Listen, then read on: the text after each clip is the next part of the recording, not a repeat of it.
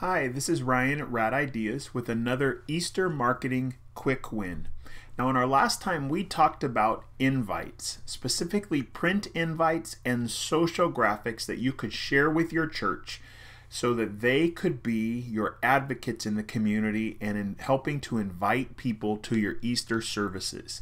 And today we're going to talk about signage. Now, I know signage is something that sometimes gets a bad rap and people don't want to think about it, but here's your quick win, is that you want to keep Easter information front of mind with posters on the walls and banners on the corner.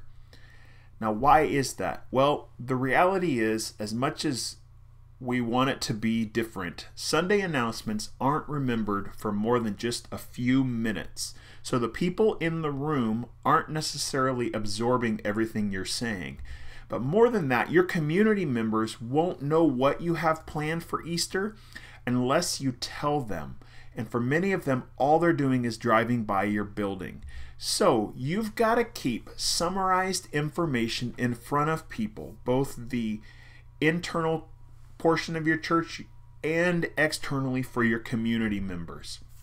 So a way you can do that really easily and for a fairly low cost is to print some 8.5 by 11 standard size paper posters and hang them around campus with information about Easter so people keep engaging this information.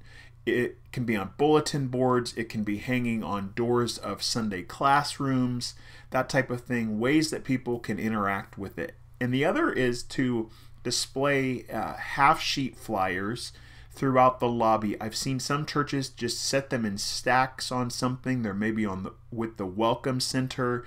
Other churches I've seen put them in plexiglass little holders so they look like a little sign, kind of like you'd see at a restaurant sitting, at the table. Just ways that people can continue to engage that information and you keep it in front of them. And those pieces of print really need to just be specific. It's not the place to articulate everything about Easter. You want to have your branding, so the imagery that's consistent for that visual connection, the date, the time, the location, of course, if there's some childcare information, and then make sure you got a website link for people to get more information. That's where they're going to get the bulk of the info you want to share, is send them back to your website. So when you think about signage, what do I mean by that? Well, the most cost-effective way is to hang vinyl banners on the street corner. And there's several different types of vinyl that are available for this. Because it's a relatively short lifespan, you don't have to go with the super expensive kind.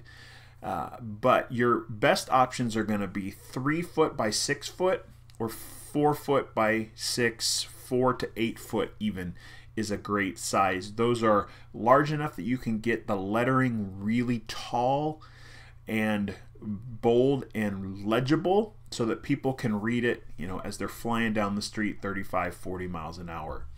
So your signage should include really a synopsis of things because people are driving so fast. You want to have the Easter branding, but only if it's really clear and understandable. The idea is you want people to be able to read the date, time, and the website link more importantly. So if all else fails, make the branding portion on the signage be a minimal thing so that when they drive by your church, they know Easter is this service time, this day, here's how I get more information. And why are we doing this? Because if we can keep Easter information front of mind with posters on the walls and banners on the corner, our people are going to respond better.